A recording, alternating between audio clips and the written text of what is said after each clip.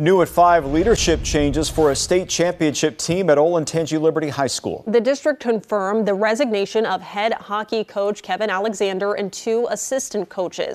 The district releasing a statement that reads in part, the district was disappointed to receive reports that the former coaches used inappropriate language with student athletes and behaved in a manner inconsistent with their duty to serve as role models. Now, the district says the coaches made their decisions before the investigation finished. Liberty won the state hockey title last year, the first ever Central Ohio school to do so.